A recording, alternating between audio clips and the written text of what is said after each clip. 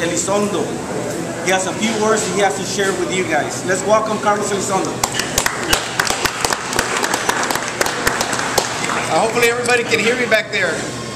It's a privilege for me to stand here before you as a firefighter, a nurse, and a paramedic. And also my family extends their gratitude for you guys coming over here. And of course, Judge McDonald and Trustee Minerva Peña. I'm honored to have you guys here.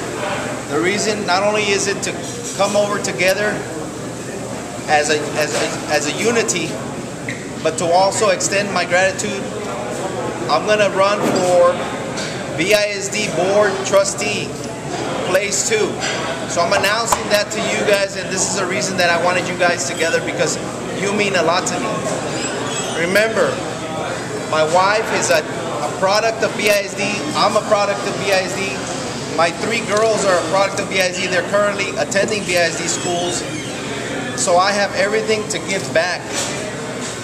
And I'm very grateful to be able to stand here in front of you and tell you that I am entrusting you and want your support as your next BISD trustee. All right. I won't be able to do this without you. It's going to be a long fight. We still got some time and prepare, but I'm here.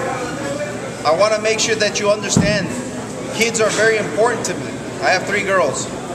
But also, I want to say this to you. I don't know if you heard it before. A happy teacher is a happy child. So thank you on behalf of myself and my family. Thank you very much.